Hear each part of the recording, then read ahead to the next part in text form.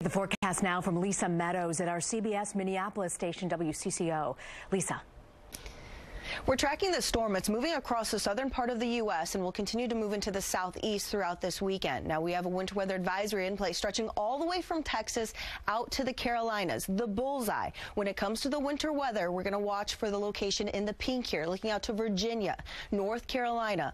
Underneath a winter storm warning goes until Monday morning. I'm going to time it out for you here. There's a lot of moisture being pulled in from the Gulf with this storm, so we're tracking a heavy rain threat from Louisiana going out to Georgia. High rainfall rates could bring in some flooding for tonight and as we head on into tomorrow. Heading further off to the east, rainfall amounts could be anywhere up to 3 inches of rain.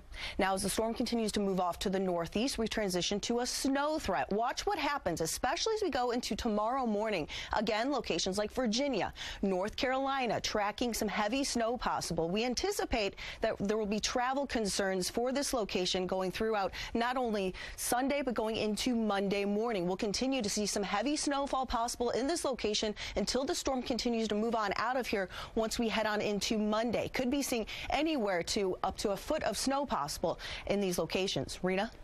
Lisa Meadows, thank you very much, Lisa.